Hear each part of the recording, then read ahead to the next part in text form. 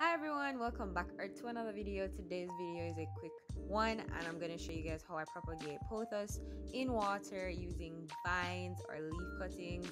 Here is a vine cutting that I've been propagating and I'm going to show you guys the tools you need.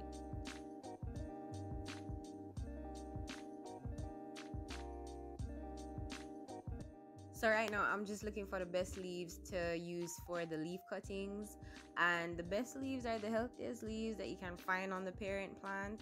And then when you find those leaves, you cut right at the node, right here where I'm cutting, right there, clean, sharp. And now for the vine, the same thing, sharp. So what I'm doing right now is just cutting the leaves at their nodes, which is where you see like there's a bump where two sections of the leaf meet, and I'm just cutting at that area because that's where the roots will form when you put these leaf cuttings in water. And for the vine, to cut that area that I'm cutting right now is super important for both the vines and the leaves, so that the water is just going to those little nodes that will later become roots. At least that's what I think will happen or happens, but just know that cutting that part is essential.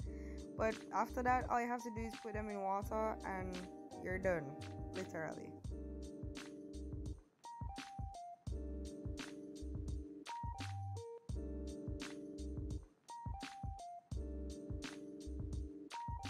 So a problem that I've had before when propagating leaf cuttings is that they always fall apart in the container. So a method that I've just kind of made up is this rubber band method, where I just bunch the leaves together, ensuring that they are upturned as much as possible, and then I just wrap twice around the base, not too tight, the rubber band to keep them all in place, and it's cute and neat and it doesn't affect the plants. So that could be helpful for you guys too.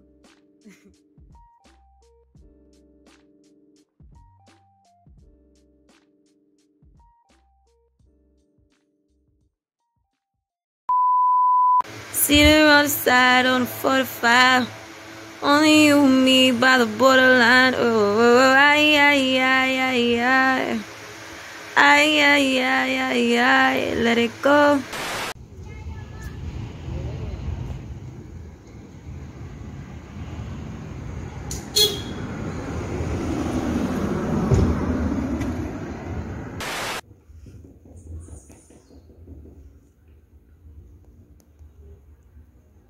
Hi guys.